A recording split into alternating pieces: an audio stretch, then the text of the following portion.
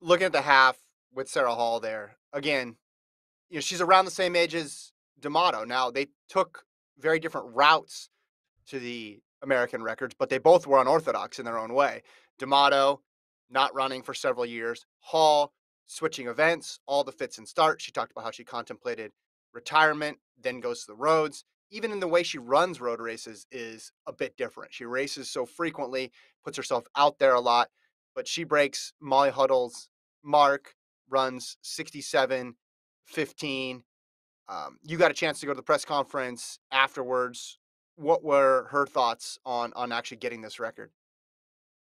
Yeah, I mean, she was just as kind of like in awe and kind of tears of joy type moment as Kira was.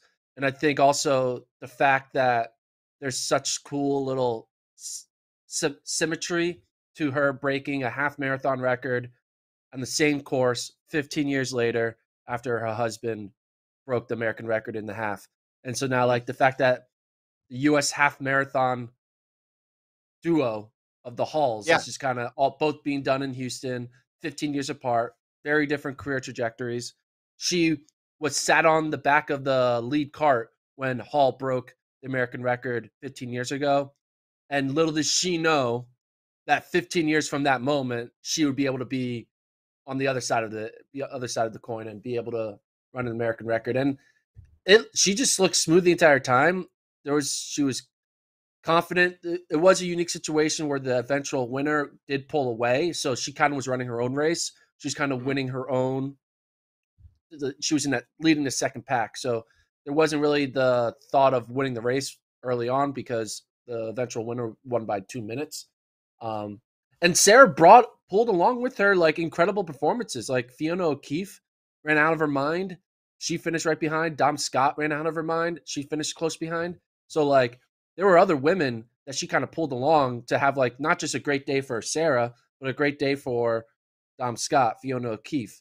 And again, when you just look at both the full marathon and the half marathon, it was just incredible performances all around. Yeah, and that's why that depth is why I think we're going to see this more and more. Now, a lot of it comes down to just the amount of opportunities you have, and are the fields going to come together? Is the weather going to be great? But when you have O'Keefe and just on the American side, I'm not even talking about everybody else because Chepenko ran 65 low. I mean, that's one Yeah, of the fastest. Like that's one of the fastest half marathons that we've ever seen. it's 11th all And time. yeah, and then you have O'Keefe and Durgan now moving well into the top 10 for the U.S. I think we're going to see this. Like, if you told me, is the women's American record in the half going to be in the 66s by this time next year, like after the Houston half next year, I would say yes.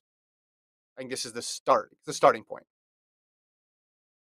Yeah, I mean, within the next 4 years, do you think both of these records will be broken?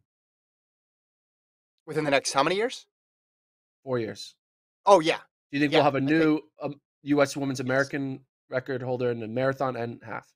Yes. I think the half will be gone by next year for sure. And then I think the marathon, even it will be less than 2 years before that marathon record is broken. Less than 2 years. Okay. Yeah, I think so. I think the talent is there because it's not just about D'Amato, right? There's all that we've talked on and on and on about how deep U.S. women's marathoning is right now. Now, a lot of it's going to come down to opportunity. How many fast races are available that year? All it takes is you know, Houston having bad weather, or Berlin or London having bad weather, Chicago, there's no Pacers in well, no, there are Pacers in Chicago now. The Pacers screws up or something, and then the three chances dwindle, and then there's few opportunities. But if they keep doing things like the Marathon Project, or they have great race situations, then I think we're going to see it more and more. Because listen, if the if the front of the field is pacing for 216 or 215 or 214, like Bridget Kosgei, and they're able to run those marks, I think you're going to have a trickle down effect where the women behind that group are going to get pulled along to fast times, and just the depth is there for them.